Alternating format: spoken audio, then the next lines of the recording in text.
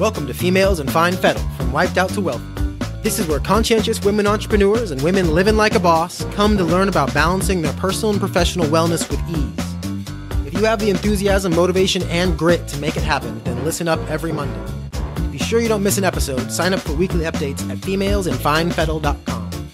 The following discussion is for educational purposes only and is not intended to diagnose or treat any disease. Please don't apply any of this information without first speaking with your doctor.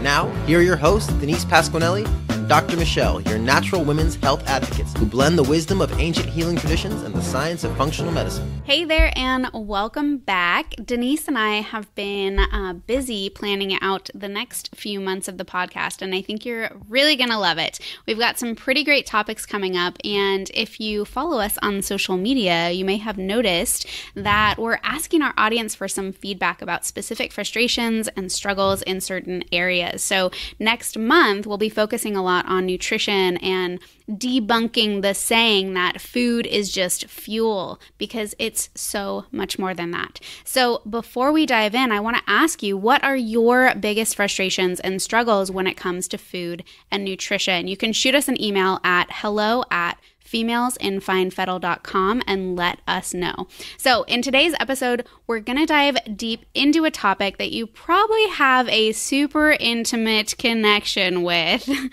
Stress. Stress? What's that, Dr. Michelle? I know. Now, I know you've heard it before. You need to manage your stress better. You need to practice self-care. You need to meditate. You need to do this or that. But the thing is, you probably end up stressing out about not stressing, right? Totally. And when you're burning the candle at both ends already, the act of de-stressing ends up feeling more like one more item on the to-do list. Yes, exactly.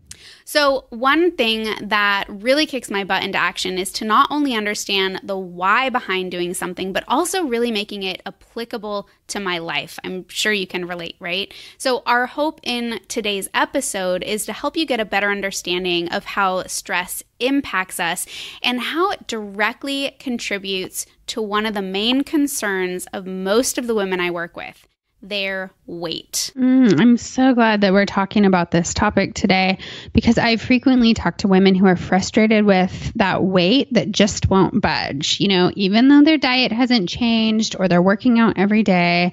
And I often will talk about how stress plays a role in weight gain, especially that weight around the middle that plagues so many of us. But stress also plays a role in stubborn weight loss. And I can tell that they hear me, but it isn't all that impactful for them until we make it super personal to their everyday lives and get really curious about their core stressors. Mm-hmm. Unfortunately, the topic of stress and its effects on health has become so ubiquitous that it's almost meaningless at this point. Now, stress certainly contributes to the health of our entire bodies and all of our energy centers, so it's super important.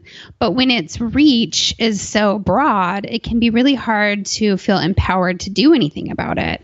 So being able to really ground down into this topic and consider how it affects our own individual lifestyles and bodies is important for our waistline, but it's also really important for our lifelong sense of health and vitality. Yeah, totally. I chat with women all the time who have no idea the stress that they're under. I ask about, daily stressors, and a lot of times they tell me that they don't really have a lot of stress, or things, they just go with the flow. Things don't really bother them. But, when we start talking a little bit deeper about certain topics around, work, finances, or family, the light bulb finally clicks.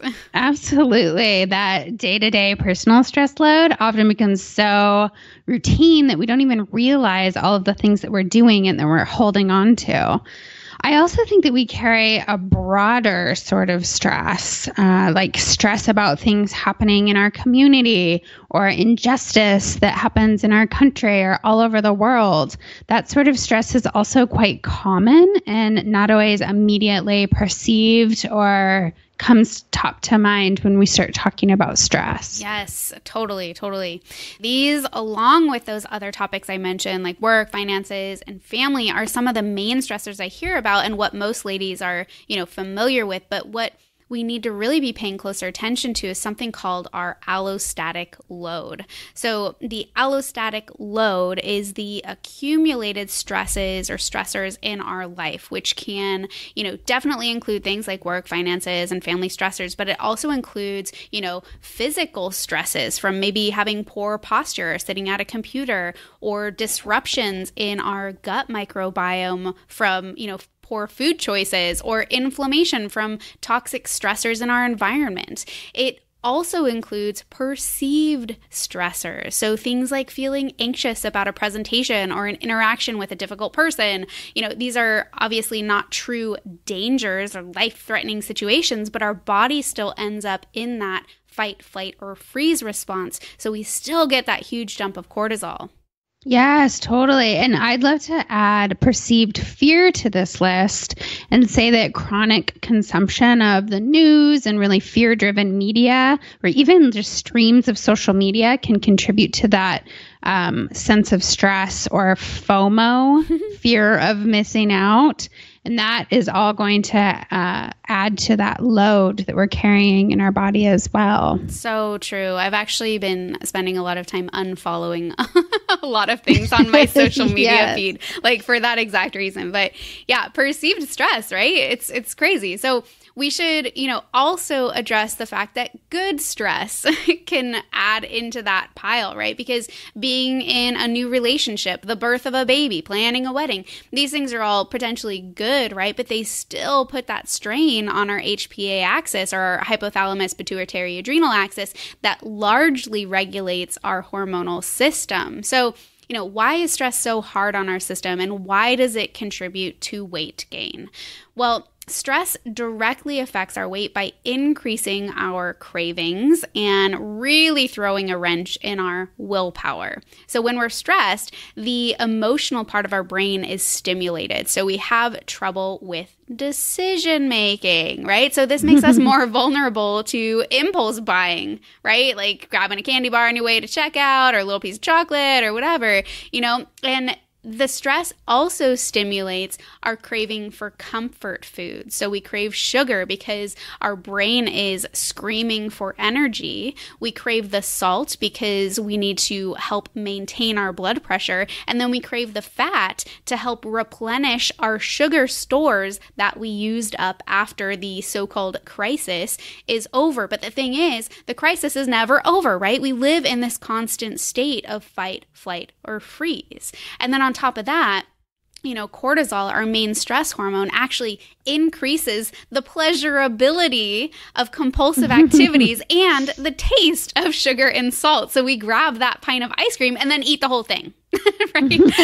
Totally. And then, and the more fat, or more accurately VAT, VAT, visceral adipose tissue, that accumulates around our midsection, or that belly fat, actually releases inflammatory chemicals that self-soothe and calm our brain, while at the same time messing up our hunger signals. So we can't easily tap into when we feel full. So it makes sense why we feel like we have no willpower when we're stressed, right? Yes. And I've totally noticed this also. I love having that physiological and that biological sort of perspective of what's happening when we're stressed and how that affects our willpower. And from a social perspective, I think about some of the characteristics of being alive right now and living in the culture that we do. And I notice a trend of impulsiveness and excess. Yes. Which it sounds awful. But, things like overworking, overspending, overconsuming, overscheduling, overstressing, and feeling overwhelmed, all of these are kind of the norm, right? Yes. Like, not necessarily for everybody and not all the time, but consistently overextending ourselves and going beyond our means, or having that behavior normalized on a daily basis via our peers and in the media. This affects our sense of having enough and being enough and doing enough.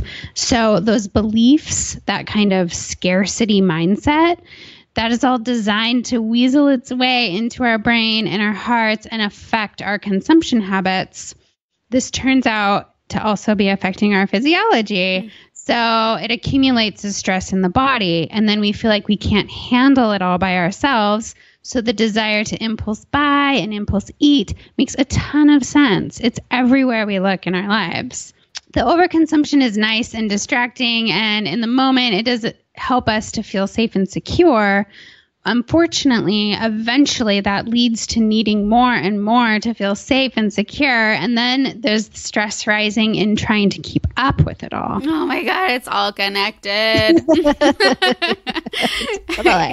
Yeah, and the thing is, life is never perfectly zen, right? It's like, It's a matter of really tapping in and finding our personal sweet spot. And one of the best ways to find that balance is to first focus on getting good quality sleep. I know it's like we've said it so many times before, but like, don't push this off. Don't wait until you have a diagnosis, right? Why is it that we need to be in a disease state before we take any action on our health, right? Our body is almost too adaptable or too resilient for its own good, because we end up convincing ourselves that everything's okay, we're fine, like our body's going to take care of it. But the thing is, we can quickly go from a healthy state to being imbalanced, and then having noticeable symptoms, and then being grouped into a syndrome, and then finally getting diagnosed with a disease, right? It's a slippery slope. Totally, yes. And from a quantum, this is going to be a little bit of a tangent, but it's going to connect. From a quantum healing perspective, holding on to weight, like what we were talking about earlier, that can indicate an emotional need to feel safe and secure. And then the weight is acting like layers or padding to offer a sense of protection when we feel overwhelmed or afraid, or like there's just too much to bear. It offers a way to soften the blow, if you will. And holding on to weight can also be about fear of being seen. So if you're feeling like a desire to hide or stay small because of those feelings of not being enough, this might also be contributing to unwanted weight. So when we have these emotions, I'm afraid, I'm overwhelmed, I can't do this on my own, I'm not worthy, our bodies and minds and spirits all feel stress. And we might comfort that with some of those sugary foods that we were talking about, or alcohol or salty snacks, or maybe by going out and buying something new, or staying up all night watching something comforting, right? Like these are all super common and can be comforting in the moment for sure. But those dang fears are still going to be lurking around. So one method of self-care might be to address some of these bad boys instead, which sounds so uncomfortable, I know. But letting those feelings be felt and take up space and be seen really is an effective way to move through them, instead of hushing them and packing them around with you every day, essentially avoiding feeling that fear. So when feelings are pushed down deep or pushed aside for another day, which, like Dr. Michelle said earlier, never actually comes, that energy it's holding on in our bodies. It holds on our bellies, on our thighs, the hips, the arms, doing what it can to be seen. So getting curious about what is more comfortable to avoid can do wonders for our physiology and our ability to digest what comes our way. Yes, I love this angle. Let's practice prevention, shall we? Yes. So when I think about our adrenals and the balance of stress hormone in our body, I think of it like a pendulum. So on one end, we have adrenal overdrive, when we've got that pedal to the metal and we're just pushing through, right? And then on the other side, we have adrenal exhaustion or total fatigue. And we want to be somewhere in the middle most of the time, right? So if you're curious where on the pendulum you fall, I'll give you a few examples here, but we'll also include a questionnaire for today's freebie so you can actually get a much better idea of what your adrenal status is. So if you're dealing with adrenal overdrive, that pedal to the metal, you're probably experiencing anxiety, depression, irritability, carb, fat, or salt cravings, abdominal weight gain, insulin resistance or high blood sugar, insomnia, sleep issues, high blood cholesterol, high blood pressure, some hormonal imbalances, especially things like amenorrhea or infertility issues, increased frequency of illness, and really low stress tolerance or poor overall resilience. So kind of feeling like you've got that short fuse. Yes. And these symptoms can be balanced, or we can kind of pull that pendulum a little more towards the middle with food. That's one approach. So having some fresh fruit and vegetables and eating maybe more raw foods to help cool down some of that heat that is being produced in the body and kind of burning out those adrenals. We can be mindful of blood sugar balance. So having a bit of fat, fiber, and quality protein with every meal. Also things like spending time in nature, getting a view, spending time near the ocean or in a forest. Something that'll help call in calm and help you to broaden perspective can be really helpful. Also to kind of speak to some of those emotional things that might be happening inside of the body, we can turn to affirmations. They're a really great way to balance our emotional bodies and change the script in our minds. So some nice affirmations for adrenal overdrive are things like, I am calm and cool. Doesn't that just feel good to say? I feel ease in my life. I float along with life like I'm riding the waves of the ocean. I pay attention. I listen. I am seen and I am listened to. So when maybe things start to feel really overwhelming, just taking a beat and repeating some of these, you could come up with your own to help bring you back into your body. That can be super helpful. And of course, I love a good deep breath every now and again. So a deep breath and thinking about something that you just love, love, love to bits, like your pet or the smell of fresh cut grass or the sound of your best friend laughing, that can disrupt the feeling that you need to do more. So call in some love and recall a time that you felt super safe and give yourself the permission to feel love. That can be super balancing when those adrenals are working on overdrive. I feel like my stress level just went down from you reading all of those things. Those are such great ideas. I love that.